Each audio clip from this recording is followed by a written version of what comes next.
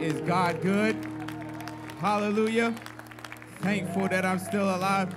We talked about it this morning with the young people, but you can look at all these millionaires and all these rich people and be like, oh my goodness, living for God is, you got to live broke. I mean, that's how you can think. But David said in Psalm 73, until I came into the house of God, then I understood therein. I understood why I'm doing this in the first place.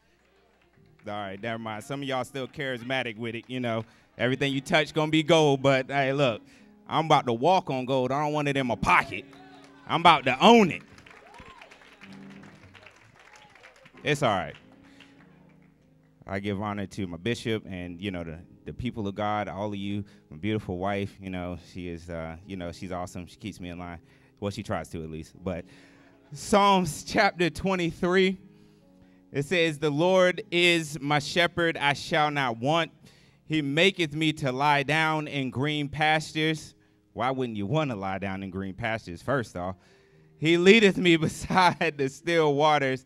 He restoreth my soul. He leadeth me in paths of righteousness for his name's sake. Yea, though I walk through the valley of the shadow of death, I will fear no evil, for thou art with me, thy rod and thy staff, they comfort me. I'm going to talk to us just a little bit briefly about God's positioning system. Right, God's positioning system. You can be seated.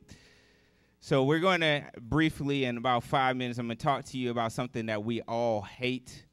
And, you know, if any of you have been on road trips, you know you hate it. And that's that wonderful, great invention that is the cause of so many accidents. That is that GPS. Hallelujah. Right? But how the GPS works is your device gets a signal from a satellite, right? And that satellite communicates with the device to let it know where you are and where you're moving towards based on the map that's been uploaded into this device. I mean, simple, right? I mean, it's more complex than that, but that's basically what it is, right? So, you know, when you're driving somewhere, you put in your destination, where you want to go, and it lets you know, based on where you are, how long it's going to take you to get there. Some of them even let you know if you're going to experience traffic, right?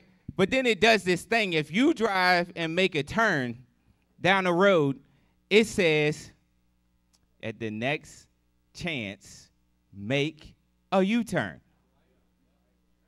right?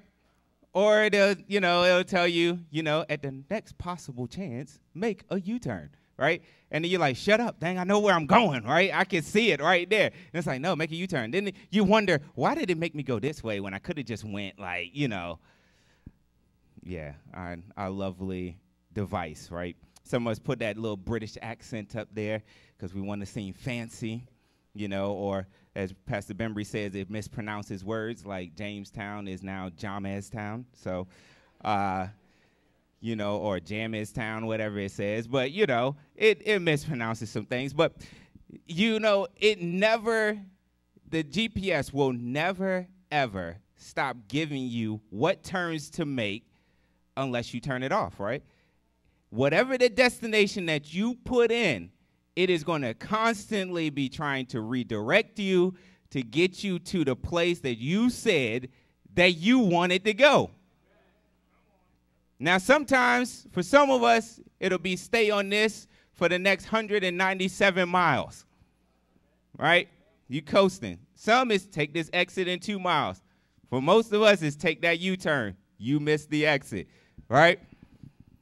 But I want to talk about God's positioning system. Every time we enter into the house of God, it's wonderful. We sing songs to try to get us unified together in one mind so the Holy Spirit can move, just like it did on the day of Pentecost. You can't be scattered. So that's what songs are for, to help unite us. Okay? Right? And then we do that thing we all love. We reach so deep in our pocket and pay our offering, right? We love that. That's our chance to respond to the worship that they have sung and, led us up to. But it all comes down to the one point, one of the most important part of your entire week is when the man of God steps behind the pulpit, whoever that is in tune with God, or the device in tune with the satellite, that's going to tell you what the next turn you need to make in order to get to your destination that you want to get to, which is heaven. For some of us, it's going to be make a U-turn. You're going the wrong way. For some of us, stay the course. You're on the right path. Your exit is not here yet. But ultimately, sometimes we get so upset at the GPS because we made the wrong turn.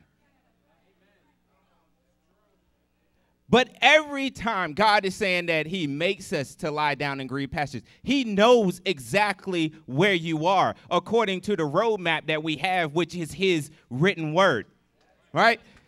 He has a man of God in place over this church, Bishop Blankenship, who is no doubt, if I've ever seen somebody in tune with the satellite, in tune with God, I mean, it's him.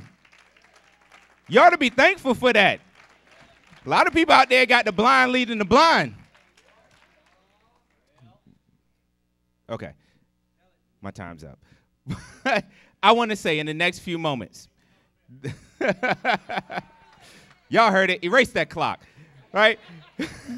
So in the next few moments, we're going to go through our order of the service, but I want you to pay very close attention every time you enter into the house of God. It doesn't matter who the person is that steps behind this pulpit. It matters if they're in tune with God. And if they're in tune with God and in tune with the word of God, then when they speak, we need to heed to what they're saying, because some of us is going to tell us what turn to make, and we'll miss it and go roundabout another way and wonder why it's taking so long for me to get to that blessing that God has promised. But you may have just missed the turn that he told you to take, or maybe he's talking to you about something you're going to deal with later down the road, and there's traffic jams ahead, and we may have to detour you, but you've got to learn how to trust in God's positioning system.